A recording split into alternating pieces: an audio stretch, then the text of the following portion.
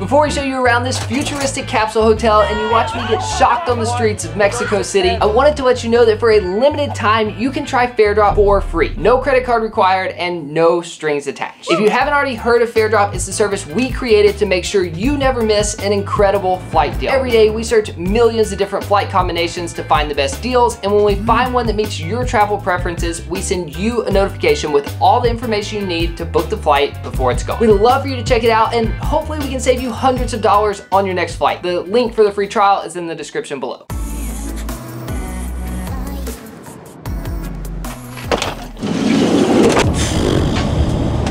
It's a bittersweet morning. It feels super weird being the people riding in the back of the van and not the one sitting up front in the driver and passenger seat. If you missed our last video, my parents flew down and they are driving the van all the way from Cabo back to Tennessee for us. Life has seasons, and today it truly feels like one of those seasons is ending and a new one is beginning. That was deep.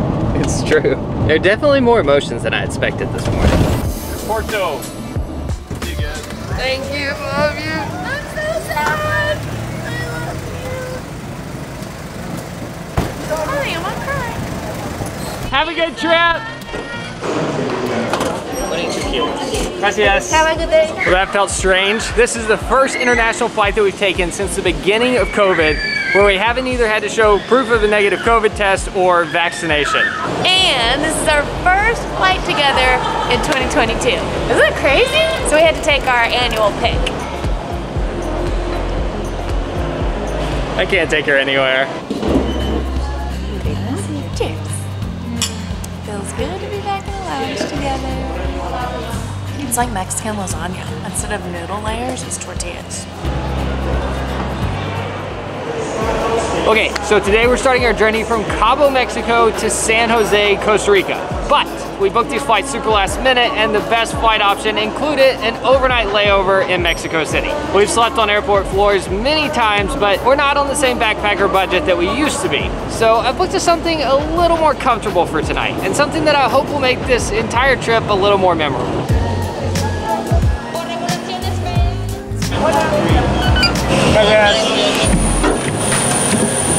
This is so cool. What is this on our chair? Good afternoon, ladies and gentlemen. For information on estimated flight time to Mexico City will be 1 hour 40 minutes. Goodbye, Baja. It probably had a large part to do with the overnight layover, but for some reason flying business class on Aeromexico was almost the same price as flying economy class on other airlines. So today we're flying premier class on Aeromexico, which the current perk of is a little table that blocks the middle seat. It's the tiniest Snickers I've ever seen.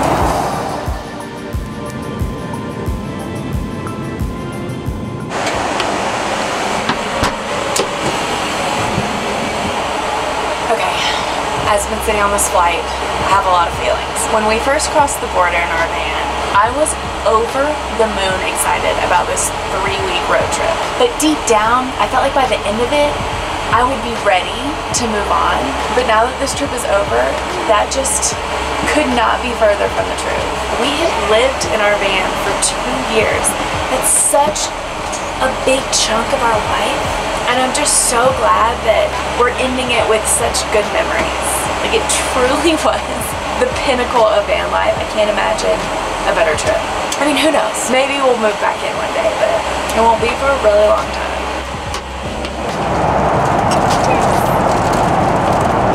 Me gusta. Be advised that the use of power outlets, USB ports, as well as in your personal devices and access to... Welcome to Mexico City. For information, local time 3:55 and for your safety, please remain seated. Adios.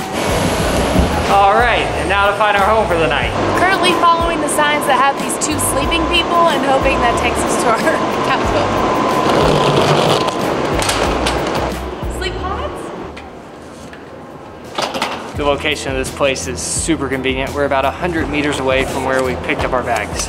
Except there's no AC in here. It is hot. She's got it soft. Hola, buenas tardes. ¿Tiene reservación? Sí. This is different. So the setup of this capsule hotel is totally different than the one that we stayed at in Bangkok. When we first checked in, they directed us to locker rooms, which were separated into male and female. It kind of feels like a YMCA locker room. There's lockers to store your stuff, and the numbers correspond with the capsule that you're staying in. There's sinks, hair dryers, very private bathrooms, and also showers, which we definitely didn't have in Bangkok. So it's nice to have a designated space for only people who are staying in the capsules. So, we got this little welcome package at check-in, which includes hand sanitizer, earplugs, Wi-Fi passwords, And a pair of socks that they ask us to put on before going into the room that has the capsules. It's kind of like being in business class on an airplane. I guess I'm sleeping with my backpack tonight, because it's definitely not fitting in my suitcase.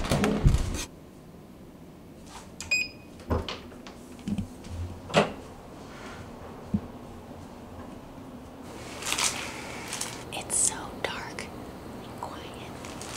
Wow, this place is huge. 119, this is home for the night.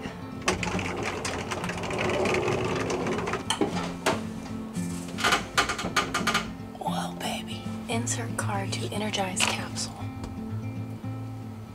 Whoa.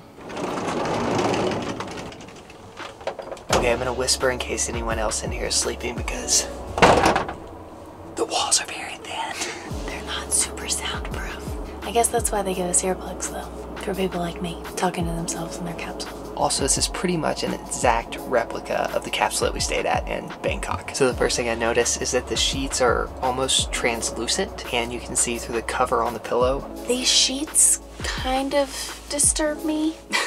It's a weird way to say that, but It's not terribly uncomfortable. Just kind of reminds me of those special sheets they used to put on the bed when you were little in case you peed. there's this very fluffy, beautiful down comforter. I absolutely love the white and cleanliness of it, and like the blue lights in here just makes it feel really clean and sanitary. Over here on the control panel, we have a USB port. Pretty sure this turns all the lights off. Ooh, that really makes it feel like a spaceship. Ooh, come back on, please. Hello. There are different levels of brightness. This giant mirror also has its own light that you can turn on and off with this button. Pretty sure the one in Bangkok had like different colors you can make the lights, but I haven't found that button yet. There are not one, but 2 audio jacks. This is a one-person capsule, so I can't think of any reason why you would have 2 of those. There are also 2 USBs, which I really appreciate, and a power socket. But most importantly, This knob controls the fan. Then up here you have 2 vents. It's a little warm in here if I'm being honest. there's a safe to put any valuables. There's a fire extinguisher over in the corner. There's a little hook to hang some clothes or your mask. In case I want to get any work done. Looks like there's a... That was so loud. I thought maybe I was alone in here, but I think I just heard a neighbor move in. If I want to get some work done, I have a lap desk. Also, there is one button on this wall, and I pressed it. It's the emergency button. About 30 seconds later, the lady that checks us into the capsule showed up to make sure that I was okay. And then after that, I proceeded to leave my key inside of the capsule, which locks when you leave, so I had to go get her to let me back in. My first couple minutes in here have been a disaster.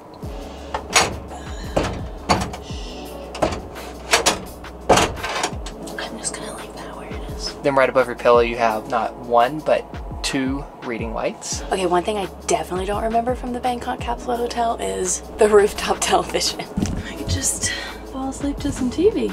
I don't ever watch TV, but for some reason it feels like I should in here. Overall, I think this is great. It's super comfortable for a short night. The only real bummer is that here they separate them by gender, so we can't have a sleepover again. Maybe distance will be good for us. We've been in a van together for a long time.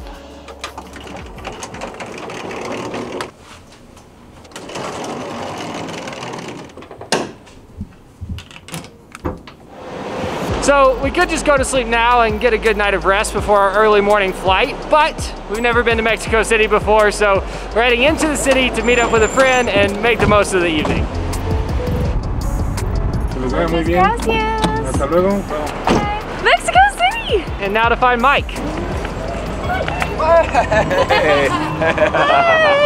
This is our great friend Mike, also known as Fearless and Farm. Do I hold near the neck? He makes some of the craziest travel videos on YouTube. Finger licking good. He's lived in Mexico City on and off for 4 years, so we're excited to spend our first night here with someone who's basically a local. Okay, so this game is called Toques Eléctricos, which is an electronic shocking game. Oh my god! And so he turns up the dial and you have to last as long as you can, but I actually can't let go of these right now because there's so much voltage. So I have to tell him to stop. Okay. Done. Oh my god. Why do you do this? For fun, Kara. It's not fun. So- You win something? No, you win swagger points. You win ego. So this is extremely homemade, by the way, and it's not safe at all. There's no safety standard. What are we doing? Normally you all hold hands as a group of friends. Yeah. And the first person to let go loses. Oh no! Gosh, we haven't even eaten a taco yet. That's level 1. It goes to 10. Look at these 4. I have no control of my fork. Okay, I'm done. Oh my goodness. It's like I just went rock climbing for 2 hours. I feel like I need to do that on my abs. Yeah, exactly. What an experience. That's something I never would have done without Mike here.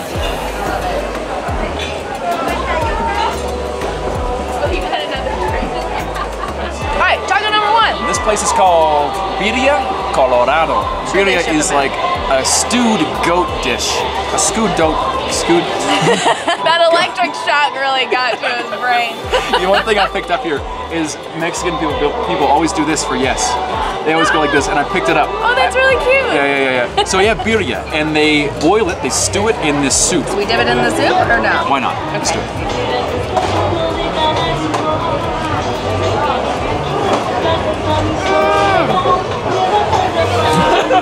Great first stop.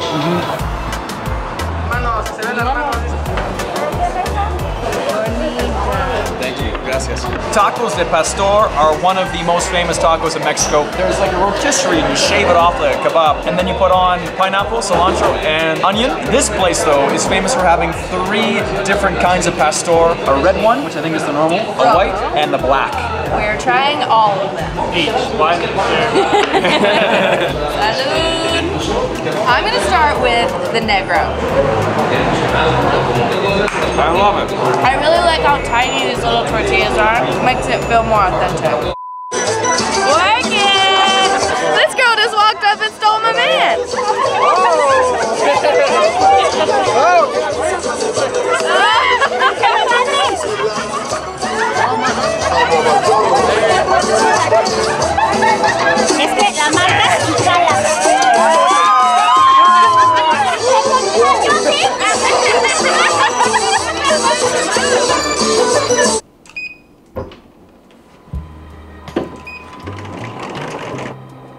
Well, we're not gonna get very much sleep, but tonight was even more fun than I thought it would be.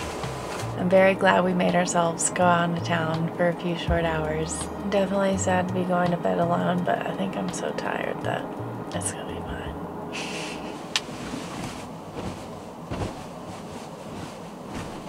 Okay, see you bright and early.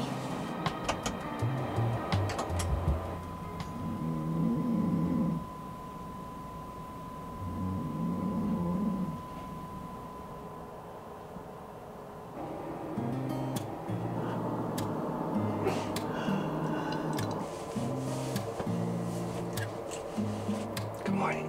All right, checking out.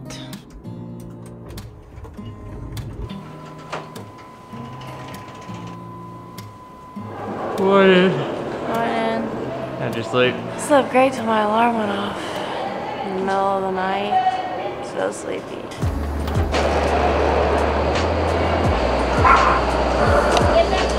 Check it took forever. We've both been awake for over an hour, but Kara is surprisingly pleasant to be around. Where's the coffee? We're almost to the lounge. Finally. Wow, gracias. This is amazing. We accidentally ordered a feast. We're having chilaquiles for breakfast, which is kind of like breakfast nachos. I'm so happy. That was, without a doubt, the best Centurion Lounge experience we have ever had. I'll take that. And we didn't even go to the spa. Our flight started boarding 4 minutes ago, but we're not in as big a rush as that guy. Look at the sunrise. I've been up for way too long for the sun to just now be rising. All right, now we have 2 hours to Costa Rica. I'm pretty sure this is the first pre-flight drink that we've been served on a flight since the pandemic. It's just water, but it's exciting. Welcome you aboard. Hello. Thank you very much for choosing out of the flight.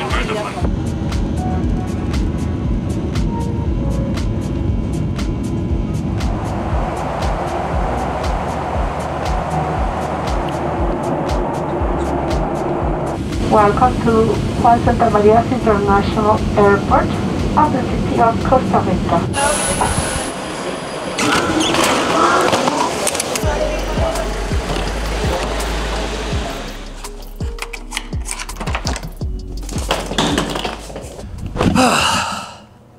Man, I've missed this feeling. Collapsing into a random hotel bed after a long travel day.